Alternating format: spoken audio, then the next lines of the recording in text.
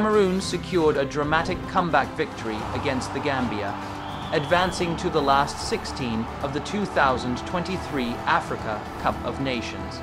Despite Gambia taking a late lead with a goal from Ebrima Kali, Cameroon responded with 2 goals in stoppage time. James Gomez's own goal leveled the score at 2-2, and Christopher Wu's header secured a 3-2 victory.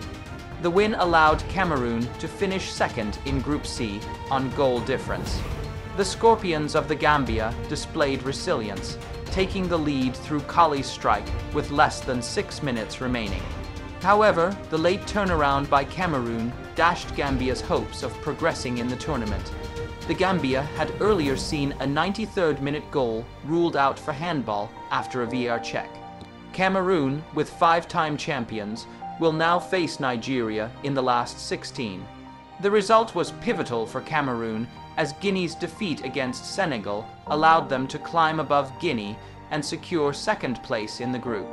Despite the late drama, Gambia's spirited performance, particularly against a higher-ranked opponent, showcased their competitive spirit.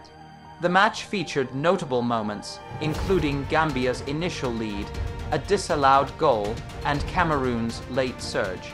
Cameroon coach Rigobert Song made key changes to his lineup, contributing to the team's improved performance in the second half.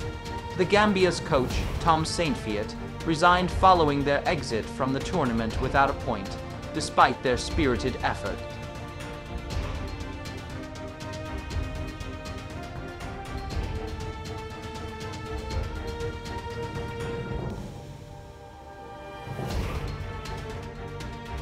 Don't miss the exciting highlights of the Africa Cup of Nations.